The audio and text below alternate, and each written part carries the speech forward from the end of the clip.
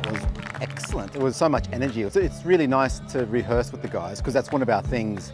The rehearsal is our event. The energy seemed to translate onto the stage and the audience were loving it, which is really, really good.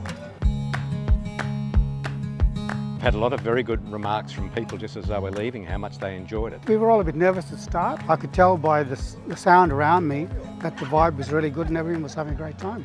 I love everyone, they're a great crew and Andrew's so inspiring and I just always come home happy. Super focused, the most in time we've ever played. I think a few nerves and our family and friends sitting in the audience sort of hanging on every note helped us to sort of focus and do our best.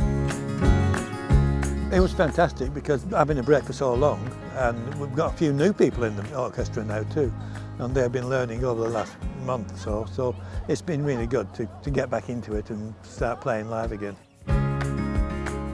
Quite a few new people, yeah, it's good to see. We've got many, varied people popping in. In fact, even today, one lady came up ready to sign up, so that was good news as well, yeah. I knew about the guitar orchestra, but because I live in Tewantin, I just found it was too far for me to travel to Caloundra.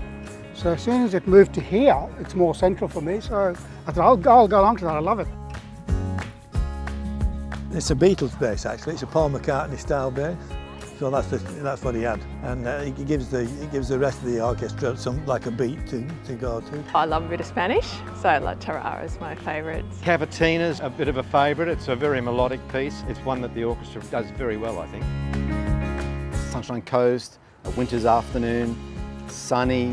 It's perfect. Like where else do you want to be? A field full of guitars and lovely wine and friends and family. No one's going to leave that.